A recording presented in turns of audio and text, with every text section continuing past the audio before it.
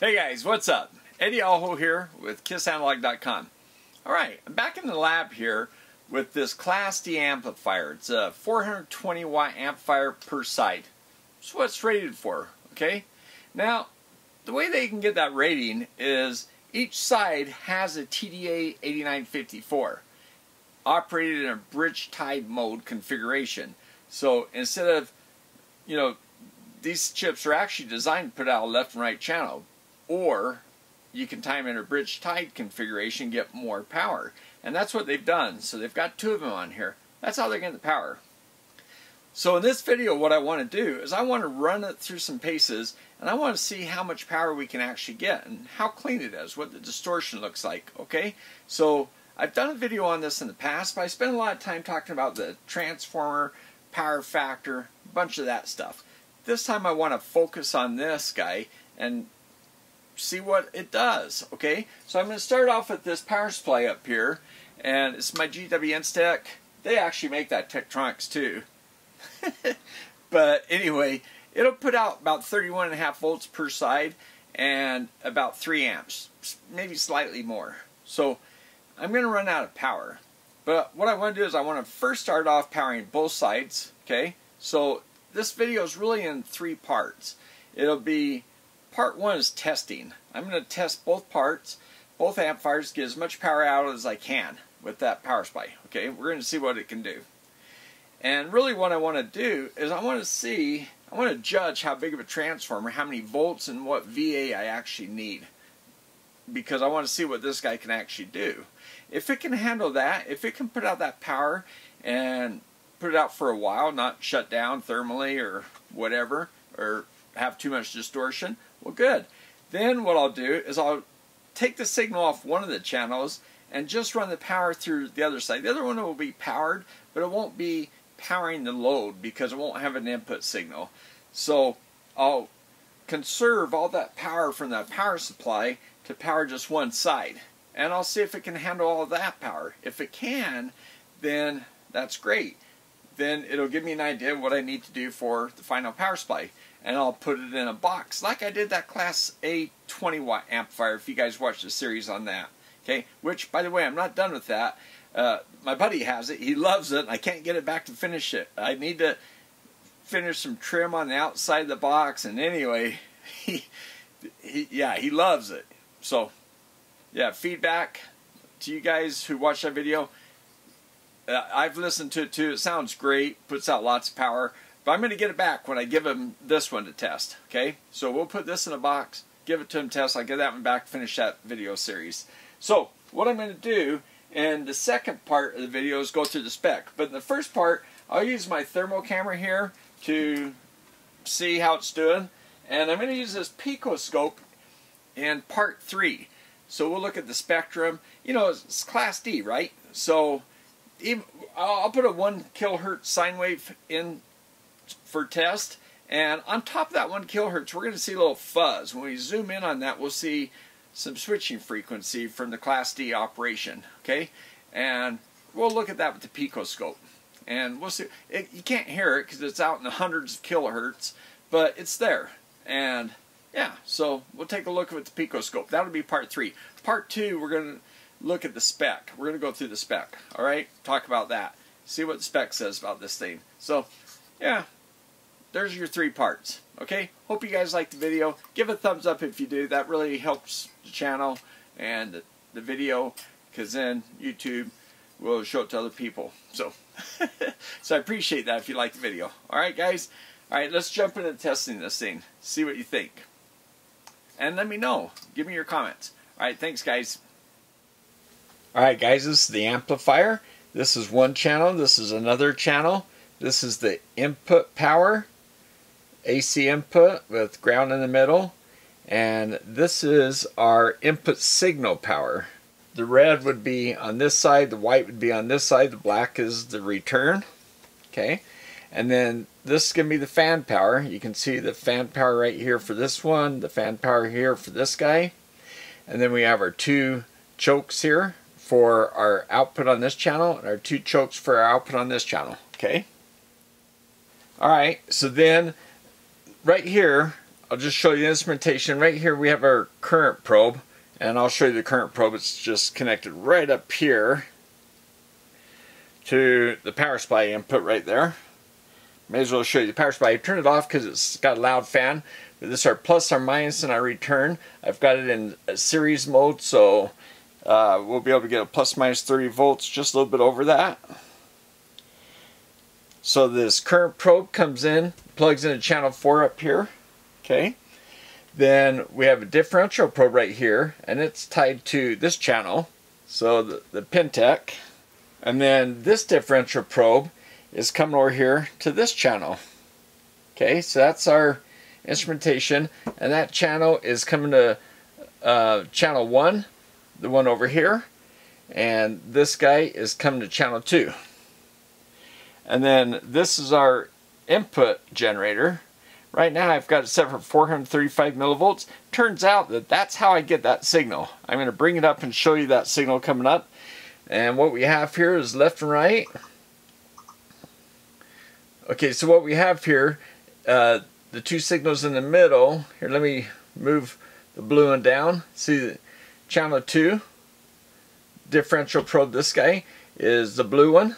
And we got 25 volts RMS, 25.39. And the yellow one is the other channel, 25.6. So slightly different. Some resistance values maybe, the tolerance. And then I just have them offset a little bit just so I can make sure I have both channels there. And then the green one here is channel 4. It's that current probe. And you can see it's 1, 2, 3 amps up. These other guys are 10. Both of the other channels are 10 volts per division. So 10, 20, 30, 40 volts up here. And the current's 1 amp per division right here. So it's 1, 2, 3 with about a half an amp peak ripple maybe. I've got this frozen, but I'll turn it off and bring it up so you can just watch it. What I did is I maxed out the signal on the generator and got as much power I could on the left and right channel with that power supply. That's as much as I could get out of that power supply. Alright, I had to get a new battery. Let's come over here to the heel key. And the heel key is just reading 20 millivolts, about whatever's left over on the power supply here. And I'm just using that to measure across from plus minus voltage. So the power supply up there should get about 31.5 volts. So I should see 62, 63 volts here. And I just want to compare just to make sure I'm not losing too much across my leads. Alrighty, so we're going to just capture this screen here right now, and then I'm going to go ahead and try to recapture. I'm going to turn off the cursors. I guess I don't even know what they're capturing. But yeah, here's our measurements: 25.6, 25.39, and 3.04 amps. Now I'm going to unfreeze it, the screen. You're going to see it go down, and I'll turn on the power supply. You'll hear some power supply noise. I've got the power supply turned on. I'm going to just bring up the voltages. Let's see what happens. Okay, we have a little signal coming out. 335 millivolts I'm putting in.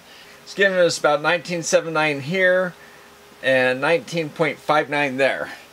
And 1.89 amps. Okay, so I'm going to go ahead and pop it up another 100 millivolts. And our power supply is, 31.6 on both sides. And the heel key is 63.15. Okay, alright, let's bring up the max power and see what happens. Or the max signal. Okay, now that's any bit higher than that, my power supply will start tripping. It's right there at the top. I can probably squeak out a little bit. And you can see the heel key is about 63 volts. And that's just about right. We're not hardly dropping anything across our leads, because I'm getting about 31.5 on each output and 2.98 amps. At just 3 amps I start to current limit. So I'll just go ahead and bring it up. 435 millivolts in, 436, and I'm at 3 amps on each one. I'm at 25.5, 25.76, and the next one, gosh, I'm still going up. 3.03, oh, right there, I current limit. And so you can see it flat topping, it's current limiting. So, yeah. So that's a power supply issue, not the amplifier issue. Then I have to bring it down a ways for it to, once it starts tripping, you have to drop it down a little bit before it'll free itself. So just to explain this ripple current, here I put the peak on, 742 milliamps peak to peak. So just to explain that, the current, the DC current, the power supply's capable of holding that, and it's got a little bit of ripple. It's not capable of holding it completely flat. So with the transformer input with bulk capacitors, we also see a 60 hertz component. And if I slow this down, we shouldn't see 60 hertz from this power supply because it's pretty stiff. But we do see that ripple right there. Okay guys, look at this thermal camera. I like this thermal camera, by the way. Temperature down here is 50 degrees C, that's max. Min's 22.9. So 50 degrees max, 22.9. And the temperature over here is the one here in the center of the screen. And that is on the fan control. The hottest temperature is this fan right here. That's right above one of the converters. And then you see the 4 inductors across the top. So this bar across the top shows the heat scale. The white's the hottest, the red next. So you see that white spot in the middle of the red? That's the hottest spot. So not bad at all, 50 degrees. Now the reason this one was the hottest because I have one of the loads, the 8 ohm loads right here, that's kind of heating up that side of the board. Alright, and this picture here shows the 8 ohm load up here, the 8 ohm load over here. You can kind of see I had it a little too close to the board probably. And the max temperature is 71 degrees in this picture. And that is centered right on top of that load resistor. So you see the scale, the red, white, then the red. So you can see the board's red and the white's on these resistors. Alright guys, that was pretty cool. We got some decent power. This guy is limited to 3 amps. That's kind of the problem with 2 channels. So we're going to do 1 channel to see if we can reserve all the power to this, just to power one side, see how many watts we can get. Okay, let's do it.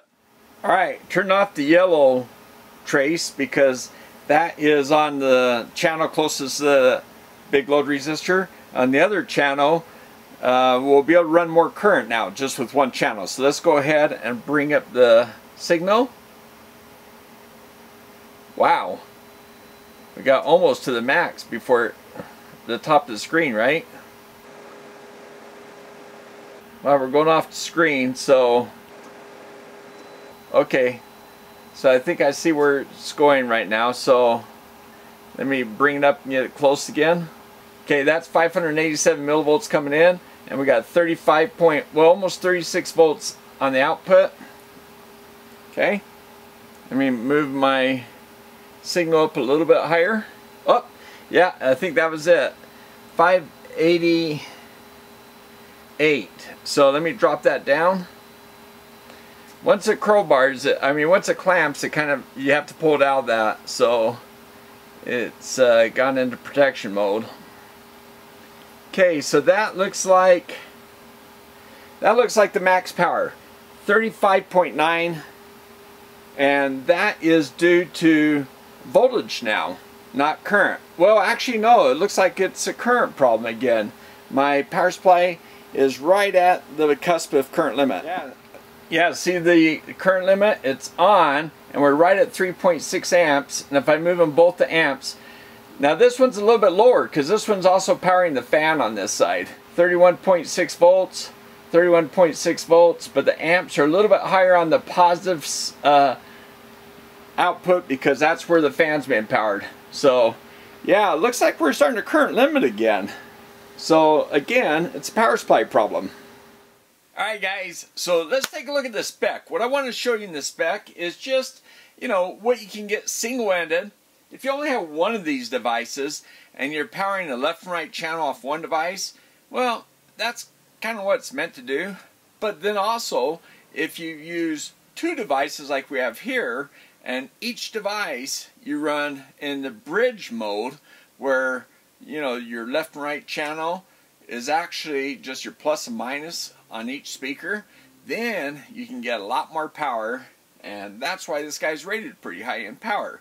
But it's also because of the 10% distortion thing. So yeah, we don't want to do the 10% really. But then again, if you're playing music really loud, how much distortion can you hear? But still, 10% is clipping and stuff like that. So yeah, we don't really want to get into that neighborhood. Let's take a look at the spec. I'll show you the single-ended and the bridge tied mode, which these are both bridge tied mode, right? So yeah, let's take a quick look at the spec. Okay guys, this is the data sheet from NXP. So it's the TDA8954, and look right here, they're saying 2 times 210 watts Class D. This thing's dated in 2009, so it's been around for a bit. Now down here, what you'll see is it's 2 times 210 for a single device, and that's in the 4 ohms. So that's in stereo single-ended, okay? But in our case, we have a tied this way, mono bridge tied. So the 2 devices are tied together in a bridge, so you get 420 watts and 8 ohms. And look at this, 93% efficient in the 4 ohms. It operates over 12 volts, 12.5 volts to 42.5 volts.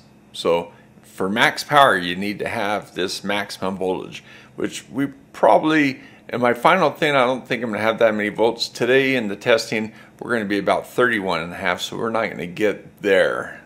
Plus, I don't have the current in my power supplies. And here's a table right here showing the power. See, here's the bridge tied load right here at the bottom. 8 ohms, 41 volts. So you need 41 volts just below the maximum. See the maximum right here, they're showing 42.5. Same as up here, so that's the max. But here's the features right here. Check out the features. Differential input for BTL and single-ended, low noise, smooth pop, noise-free startup, and switch off. So that's awesome. There's diagnostics and protection circuits, fixed frequency internal or external clock. Look at the efficiency, around 93%. It says 0 dead time switching, so that's pretty impressive. And when you're not powering your amps, look at this, low quiescent current. So that means it operates on very low power.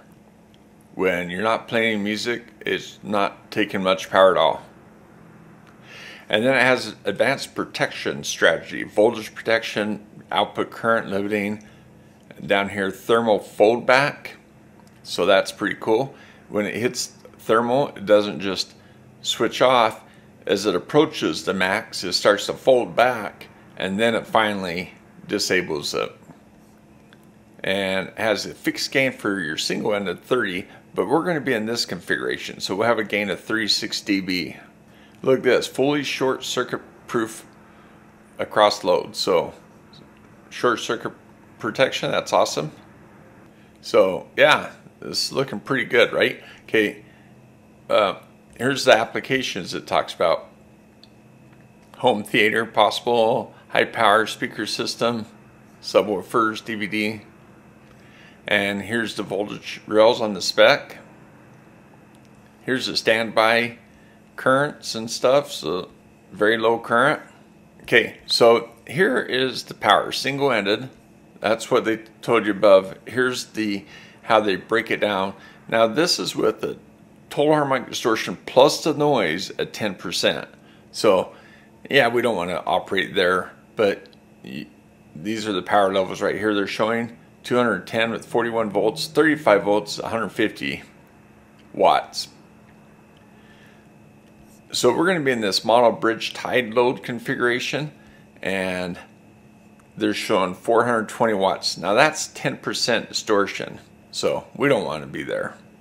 Let's go look at distortion curves. Now, by the way, when you order this thing, it comes in 2 different configurations. We're going to talk about that in a moment too, but on this board we have 2 of these devices, the TH, the HSOP 24, the HSOP 24, okay? Otherwise known as a SOT 566-3. You can also get in the through-hole version. Well, again, we'll talk about that. Okay, here's a block diagram. Really cool. Now, here's one input. See, the top shows one channel come through, the bottom shows another channel. Since we're bridge tied, basically we're putting our speaker right between these output 1 and output 2. So when we're running and the signal is swinging, it's going to go from VDD, our plus voltage is going to get pulled up to there, output 1, okay? And then output 2 can get pulled down to minus voltage. So we can go from plus voltage to minus voltage right across our load. So we can get double the voltage across our load by doing this bridge tied load, okay? Now take a look. This signal right here is to help the gate drive. Here's the input voltages across here. So here's output and input voltages right through here, okay?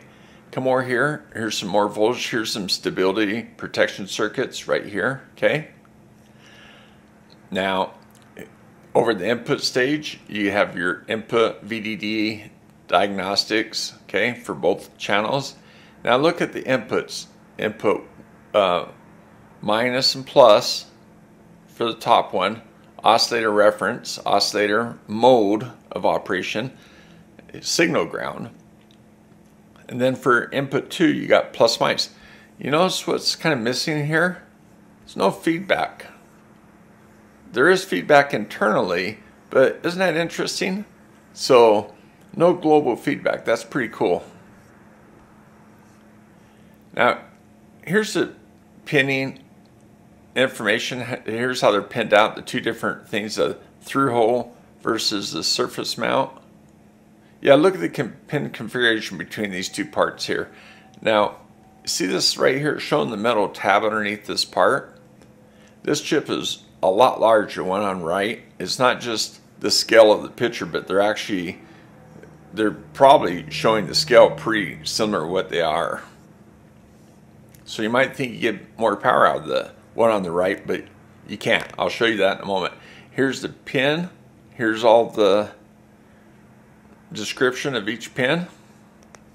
They go through an actual description right here. I'm just going to scroll through this. Here's our bridge tied load right here. Here's a single-ended. Okay, so here's one thing I want to show you, pulse width modulation. This thing, you can set it up to operate anywhere from 250 kilohertz to 450 kilohertz. And it's showing you by setting a resistor, you can get this frequency range through here.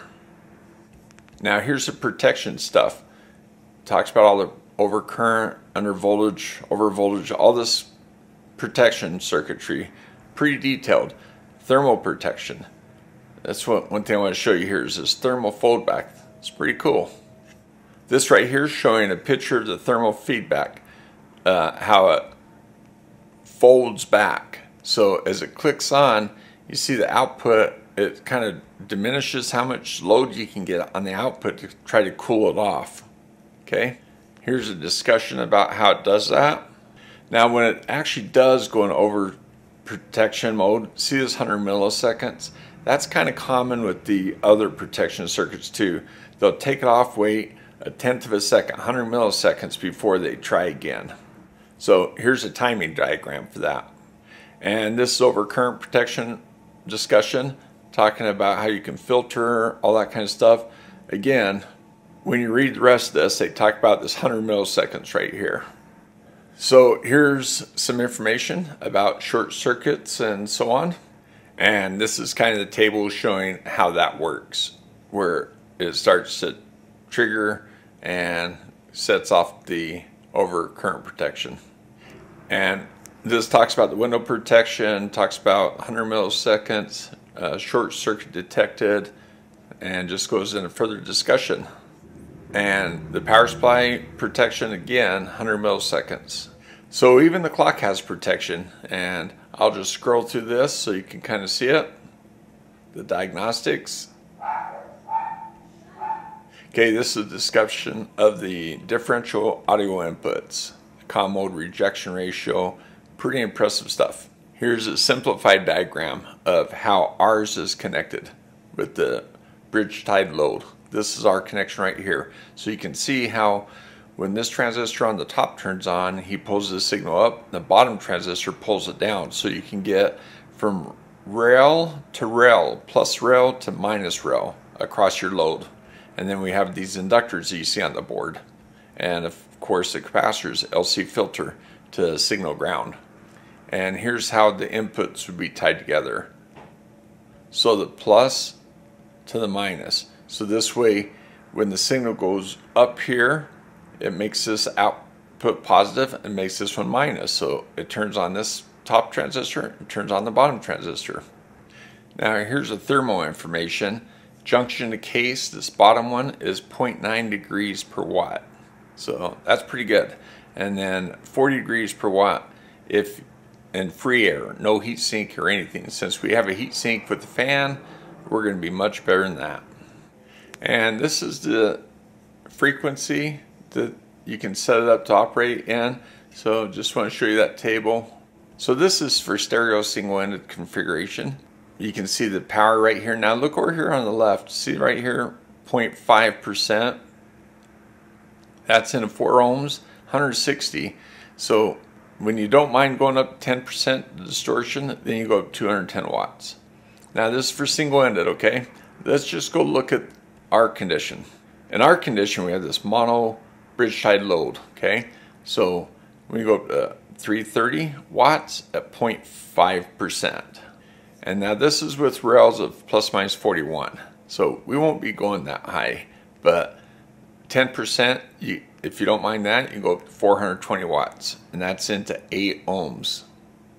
Now, here's the 1 watt thing that's normally set up, 1 watt, 1 kilohertz right here. 0.03, that's normally what people talk about when they talk about distortion of an amp. And you see that's 0.03 to 0.1 max. Now 6 kilohertz, they give you a different frequency here, and that's 0.05, so it goes up slightly at 6 kilohertz. This is the gain, 36 dB. And look at this, power supply rejection. So if your power supply is causing some ripple, some noise, 100 hertz, 80 dB. 1 kilohertz, 80 dB. So really good power supply rejection from the ripple on your input. Now, just in case you want to do the math, here's the equation for the input voltage you're happening to use on your voltage rails and your load. You can use these equations to calculate your power. Max current is 12 amps. And so you can calculate this peak current with all your conditions right here. Now, again, this is single-ended, okay? We don't have that. Let's go down and look at our condition. Here's a bridge tied load. So here's a bridge tied load. If you want to calculate your I/O peak, you can the chip will only let you go 12 amps peak before current limiting. So here's the equation. You put your RDS on of your transistors, your load resistance, 8 ohms or 4 ohms, whatever it is. The RS, that's the DC resistance of the inductors. Your frequency is switching. Put all these things in here and you come up with that, okay?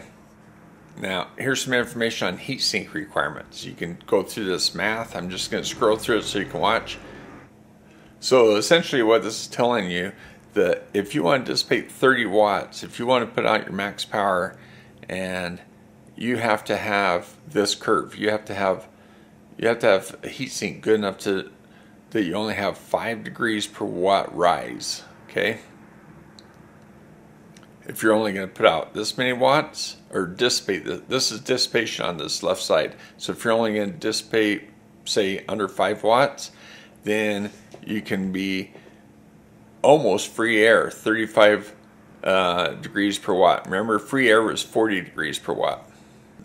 In this case, just a little bit of cooling, you can, and since it's mounted on a board and stuff, you know, yeah, you don't have to do much to get that kind of dissipation. That's 5 watts if it's 90%. I mean, you go about 50 watts without worrying too much.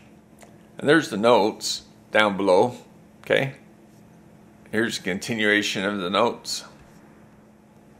Alright guys, there's an example schematic of this chip.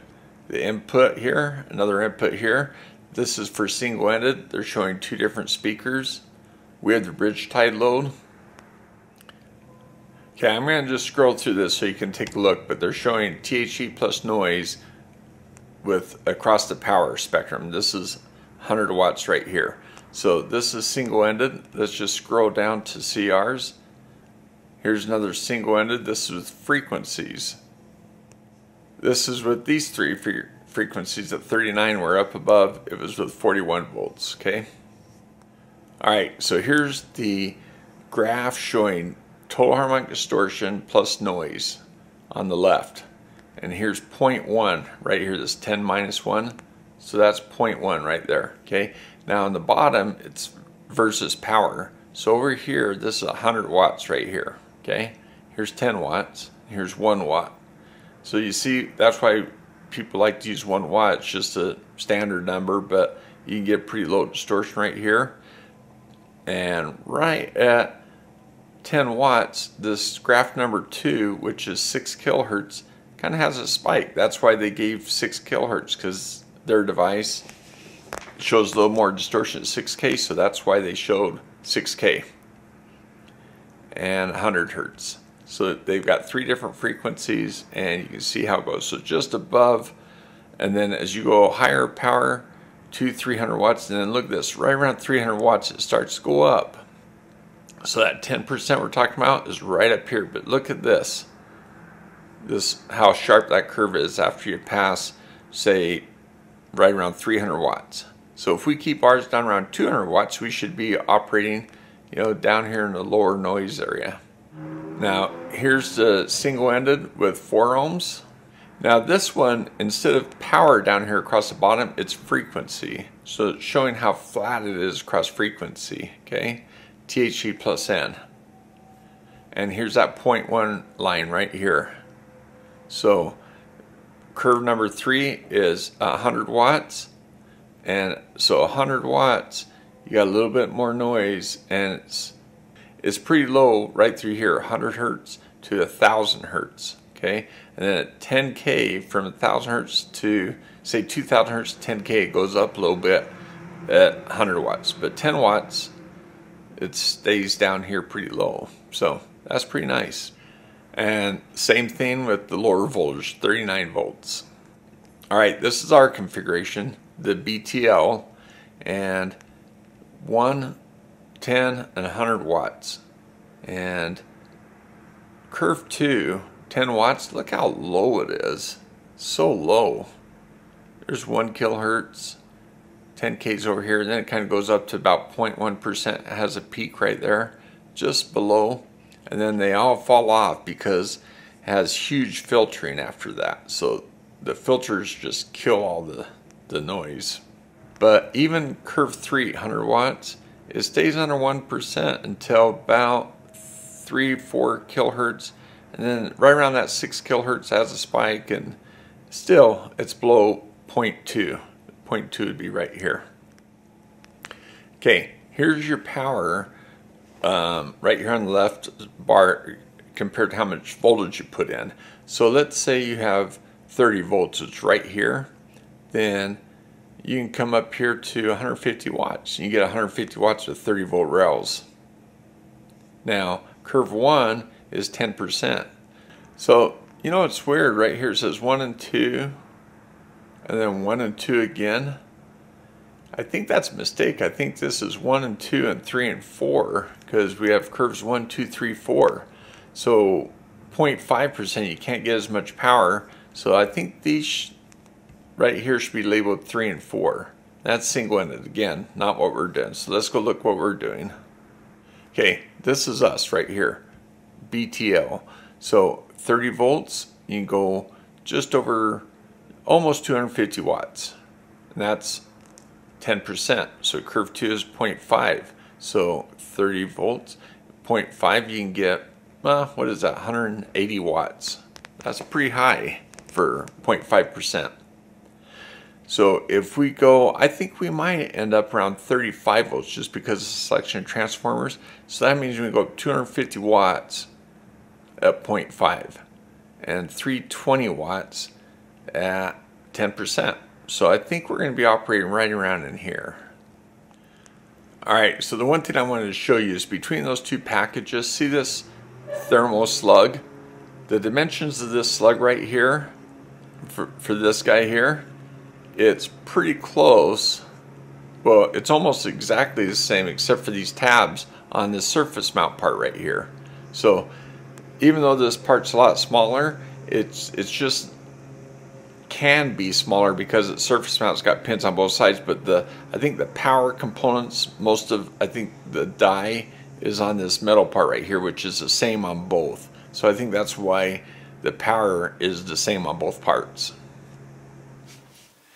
Alright guys, so one note about those specs we just looked at. You saw the date, right? 2009. So wow, what, like 12 years old? Good 12 years old, right? Now that was in 2009. In 2006, NXP spun off of Philips. So if you know who Philips are, I mean, those guys have been doing audio stuff for a long time. I think it was them and Sony together that came up with the CD technology way back when, replacing records and so on. Anyway, Philips played a huge part in that. I think they actually hired, or I don't know, I think they pioneered it and brought Sony along with them. Something like that. Don't know exactly the, background on that, but just something to that effect. So Philips, Magnavox, they own Magnavox, and now Philips Semiconductor, at least, is NXP. So that was 2009. That data sheet showed NXP. Now these chips are really cool looking, but they're just MOSFETs. Now here we are 12 years later. We should be going to GaN, right? With GaN, we should even be more efficient, get more power. And all right, so here, let's turn on the power. I got the Picoscope going, and I think it's going to find the signal.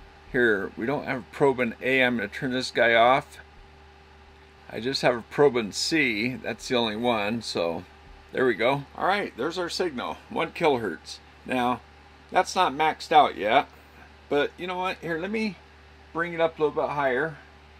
I don't want to quite max it out yet. Okay, there's our signal coming out. We're running along. Look at that, the peaks are right around there. Let's get a measurement on that. Alright, we got to go to channel C. Let's get the measurement. Let's get RMS. Okay, cool. We got RMS down here. Let's get a frequency. There we go. Nice. 1 kilohertz, that's right. Alright guys, so now that we got the frequency in that, let's zoom in on this window right here. Whoops, let's come over here. I want to look at the Class D part of the waveform. Wow, there we go. Let's get a little closer. There we go. I think I'm going to have to freeze that. I'm going to move this out of the way. We'll freeze that. And then let me get the cursors. I want to see what the frequency is there. Get that on one of those noise spikes. Yeah, let's get right there. Look at that, 654. I think it's because we're getting the switching cycle on each amplifier, on each, because we're bridge tied. So let's switch over, because I think that's above the range that these things are supposed to switch at. So right about there probably. Maybe I'm going to get it right in the middle of that waveform. It's kind of noisy at the spiky tops. Okay, I got it right about in the middle. I'm looking kind of the width of the waveform. Okay, so about 339 kilohertz is where I think each of the halves of the converter are switching. So yeah, we're getting 339, and then we get double that because we got both converters running. That's pretty cool. You know what? Let's go open up another window because we have a spectrum. Now, here, let's get that running again. Turn it on, get live view. There we go. Had to readjust. And look at that. That is way cool. Okay, now I think what we have to do is come over here and hit, whoops, not that one. Where are we? Here we are. Measurements, C. Oh, you know what? I think I know where we got to go. We got to come up here to spectrum and get this. And then once we're there, now we change this. So this is our spectrum. See, we're looking at 8 megahertz across the band. Let's stretch it out to, oh, look at that. Well, I can shrink it down and catch a few more spikes, but yeah, look at those spikes right there. Let's go see where they're happening. Okay, that one right there is 675. That's because of the 2 converters, right? And then there's another harmonic of those switching frequencies. And there's the one, yeah, there we go. There's the spectrum of it. Now we can come up here and just look at it. Oh, look at that. That is so cool. Let's keep spreading it out. See, you notice those single spikes kind of break out into multiples because you saw how noisy they were. Let's go down 20 kilohertz. Well, there's a 50 kilohertz. So this is all the way up to 50K. Look at all those little spikes down in here. And our 1 kilohertz is, I think, this guy right here. Let's go to 20K. Now we're all the way out to 20K. That's our audio spectrum. And that's at full power, putting out a bunch of stuff. Let's move this over, verify that's our 1 kilohertz. Yep, sure is. Now, what the heck? Oh, look, we got bins. Oh, we can get some, oh wow, look at that. We can refine our bins. We can change to, wow, any one of those guys. I guess we'll stay with the Blackman for now. And look, it really slows down. Look, collection time, 3.3 seconds. That is so neat that it does that. Here, I'll speed it up a little bit. But you see how fine these little guys down here get. Wow, look, every 1.6 seconds it takes to collect all that. Here's the axes. Okay, y-axis, normal, average, or peak. That is so cool. Here, let's stretch out this window. I can bring it up here and I can make this window a big one so we can get a good look at that spectrum. Although, what I want to do, here, let me shrink a little bit because I want to come back up here and I want to look at this stuff here. Let's look at these axes. Oh, look, dB microvolts, dBm. Let's go dB volts. Man, I love this. This is awesome. Number of decades. Okay, that's pretty cool. I'm going to go 5 decades since we're going to, oh, can I only, oh, I can't change that. Oh, maybe I need to go log. Anyway, let's go back to our waveform. Okay, view. I lost it. We got to come back over to our spectrum. There we go. There we go. Yeah, that is so neat. So there's our spectrum right there. Let me drop it down to, there's 10K, there's 5K. I'm sure it takes a while to update. Is that 1 kilohertz there? Let's grab another cursor. There is 2 kilohertz right here. Is that 2? Nope. That's 2. I'm looking up here at this window. See, there's 2K right there. So there's the harmonic right there. This other stuff is some switching noise, or it's 1.87. Yeah, it's just some random noise, I think, here. Yeah, I would have to search down and see where that's coming from, but yeah, that's pretty darn cool. And what's our, let's do some measurements. Oh, look at this. Let's do THD plus noise. We'll do just THD. Percentage wise, let's do percentage. And then let's read the amplitude. There's signal noise ratio. We'll get a bunch of readings. Yeah, there we go. Look at that. THD percentage 0.31. THD, oh, are these the same one? Maybe I hit that twice.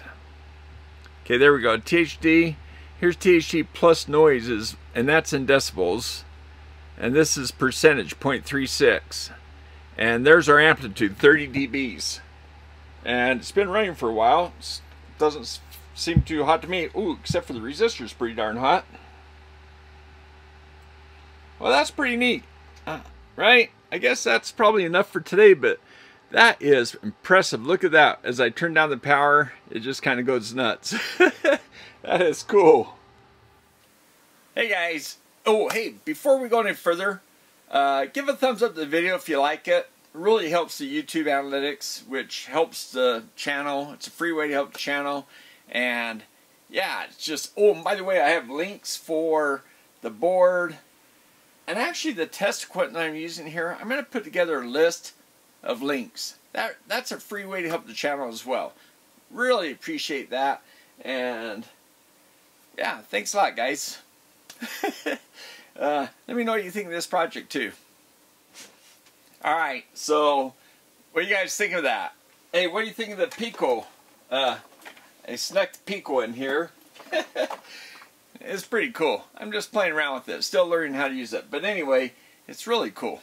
And also there's brand new software, so still learning. Alright, so what do you think of that? It does put out quite a bit of power. It's pretty impressive for the size of board it's on, right? I mean, that is pretty darn cool. Cool, right? Now, remember, right now, I wanted to get rid of the whole power supply stuff. You know, the toroid transformer, all that. I wanted to decide what size of toroid I need. So, I just wanted to use this power supply to get the most power I could.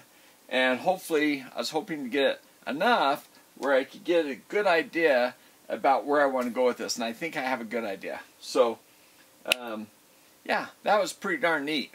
I mean, we got over 160 watts just on one side. And that's just at 30 volts. I think I'm going to go where once we bridge rectify, we'll get 35 volts. What do you guys think? Let me know what you guys think I should do for a transformer. How many VA? You know, 160 watts, 90% efficient. I don't need a lot. So I was thinking even a 500 VA would probably be plenty. 35 volt. That way I can maintain, I can get enough power at the lower distortion levels where I think I can get what I want out of this board. What do you guys think about that? Let me know your comments and all that stuff below. Thanks, patrons. 2 thumbs up to my patrons. Really appreciate you guys. Wow. Thanks for all you guys watching the videos, commenting, and so on. And let me know what you think about this amp. I'm going to put this together. So I need a transformer. I need to put together a power supply. I need to put it into a box I have down here in a cardboard box. But I have a metal box to put this in. It's a nice little small amplifier. I'll show you that. And yeah, we're going to make an amplifier out of this thing. And we're going to go compare it to the Class A amplifier my friend has right now. Okay? Let me know what you guys' thoughts are. All that kind of stuff. Pretty darn cool amplifier. A lot of power. Efficient as heck. We don't have to worry about a lot of temperature. These fans are quiet. So even inside a box, I think they're going to be quiet. So, alright. Hey, thanks for watching. We'll see you next time.